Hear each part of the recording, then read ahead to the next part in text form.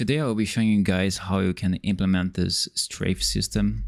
So when you press and hold the right mouse button, you can target lock the enemy and you can strafe. I'm gonna be posting the animation pack in the description below of the strafe animation.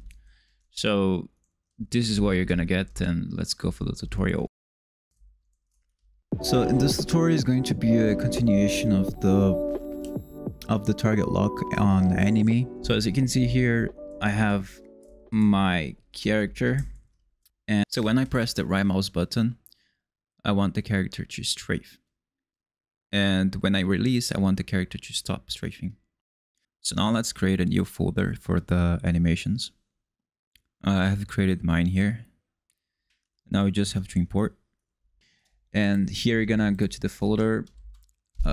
Let's just import everything here. And for the skeleton, we're gonna choose the SKey mannequin, yeah, the first one. So let's import all. Now let's create a blend space. We're gonna go to the blend space. So we're gonna go and choose the UE5 mannequin skeleton, and here it's gonna be strafe. I don't know. There we go. Double click on that, and here we are. So I'm just gonna give you a little explanation of how the blend space works. The blend space is like the place where you put your animations, and it's gonna blend between the speed and direction of the character. So here you're going to be able to see how the character is going to move respectively to that direction and speed in real time. As you can see here, all those little dots represents the animation. So if you want to add the animation, you can just drag and drop. So as you can see, the axis of the speed is from the bottom to the top. And for the direction, we're going to use the left and right sides. So we're going to be placing the animation respectively to the direction and speed of the character. On the bottom is going to be the idle animation because we're not going to move. And here on the second line, we only set the walk animations and its respective direction. And on the top, we're going to have the run animations. So now let's learn how to create a new blend space. So this is a blend space, right? On the horizontal axis, we're going to write direction. And on the minimum axis value, we're going to choose minus 180. And here is going to be 180. Grid divisions is 8. Click here on the snap to grid. And here on the vertical axis is going to be our speed. Here you can write 900. Grid divisions 3. Snap to grid as well. So we can start putting our animations. So as you can see, as I explained it earlier, all those animations on the bottom is going to be our idle animation. So we can search here. It's better for us to search on the search bar for idle, so we can drag and drop those animations. So let's get the walk forward. You can get the walk forward to be in here, and the run forward to be in here on the top. So as you can see, when you press Ctrl, you can preview the animation. So you can kind of have an idea of what direction you have to choose. The next animation we're gonna get is forward right. So wait, forward right. There we go. Walk forward right.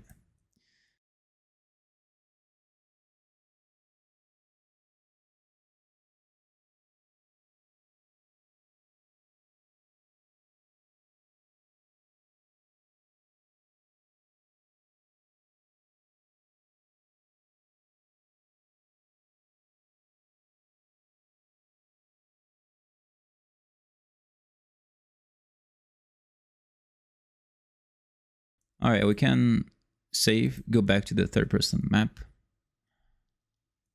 Now let's go to the third person character, which is in blueprints. And on here, as we did the previous tutorial, was target lock. So if you didn't do the previous tutorial, you can just, you know, go here and right mouse button, and you can put your code in here. I'm gonna put mine in here because this is the continuation of the code.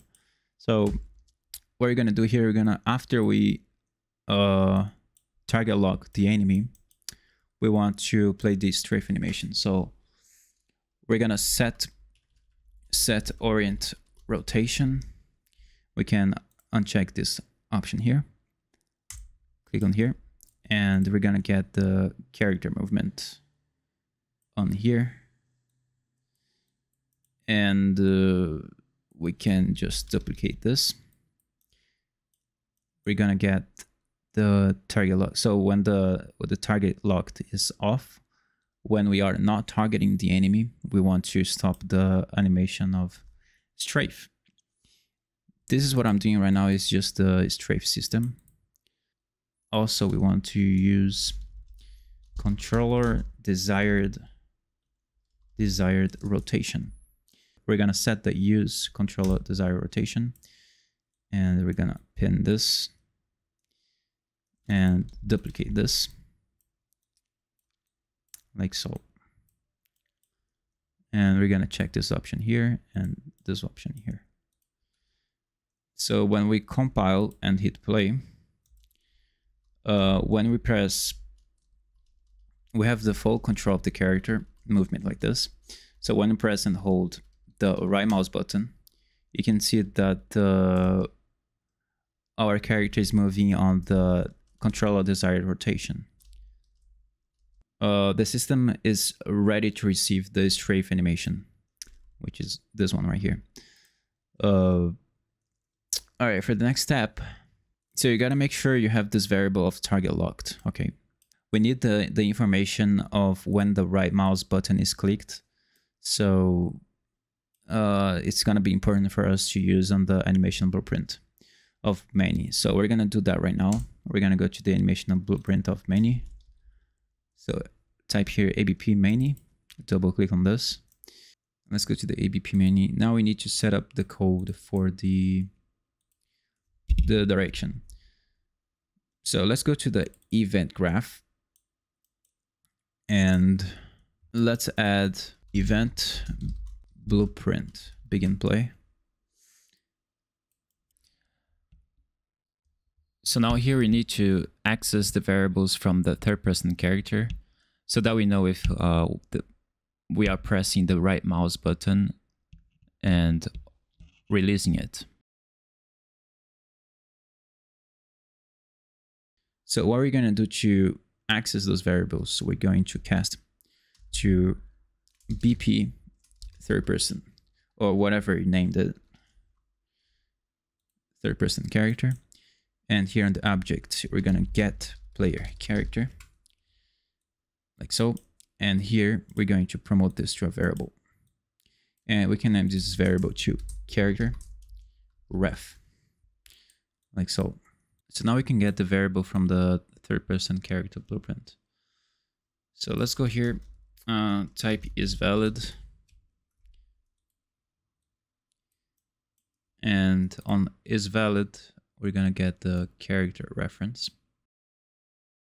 Okay, out of character reference, we're gonna get target locked.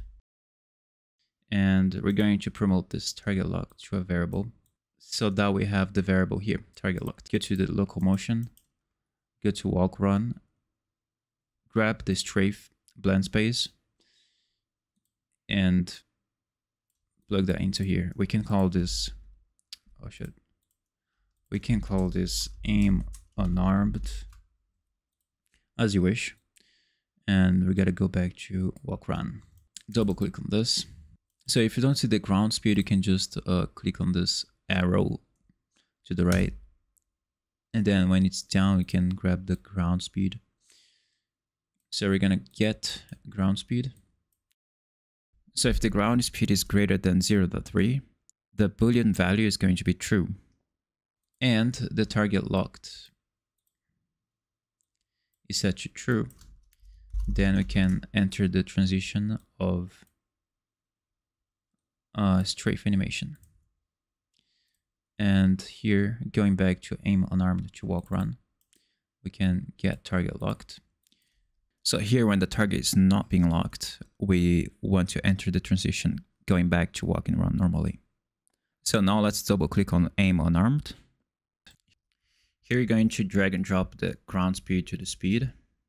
Here's asking for the direction. So we're gonna have to set it up. If we try to hit play and try to play the animation, as you can see, we play the strafe animation, but as we don't have the direction, the character cannot move, to the sides. Alright, so the first thing we're gonna do here, we're gonna grab the character below references. Grab the character, get character, and get actor rotation. Now we want to calculate direction.